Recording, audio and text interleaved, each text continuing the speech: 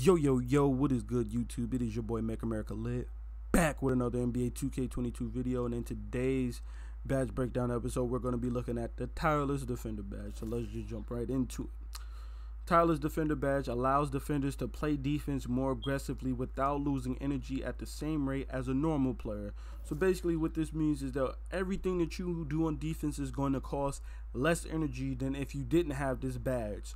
So reaching for steals, just running on defense, holding R2 and your turbo is going to require less stamina. Jumping up and going for blocks and stuff like that is going to also require less stamina. You can basically think of this badge as handles for days, but instead of for dribbling, it's for defense. As far as the badge recommendation, I've only rocked this badge on 2 levels, and that's on bronze and that's on silver. I haven't rocked it on gold and I haven't rocked it on Hall of Fame. As I've said in previous videos, I don't have a defensive build that gets Hall of Fame defensive badges yet. I can only go up to gold, so I haven't even bothered with gold.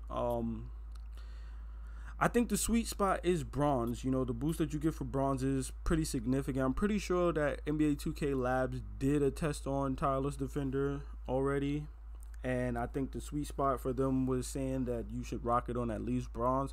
I've tried it on bronze and it does help. You know, I've noticed that it does help when I'm pressing square and stuff like that. I'm fighting through screens. I'm trying to, like, you know, hold R2 and I'm using my turbo to try to keep up with the dude that's just left righting and stuff like that behind screens.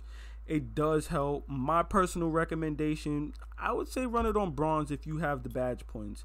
If you have at least 10 to 15 badge points or more, you could definitely throw this on bronze. If you have less than 10 badge points, I wouldn't waste my points personally. I don't run it because I only have 6 defensive. If you have more than 10 or at least 10, then I could see throwing this on bronze or whatever for the little boost that you do get to your stamina. But personally, I don't think you need this. Everybody has 99 stamina in current gen. You know, also you have to keep in mind that you can get Gatorade as well. So it's like that 99 stamina plus Gatorade.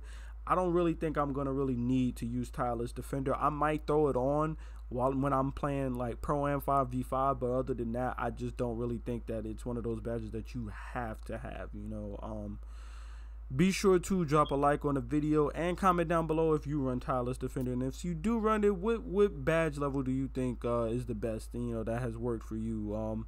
And don't forget to subscribe to the channel for more NBA 2K22 content and badge breakdown videos. It's been your boy Make America Lit. I'm out.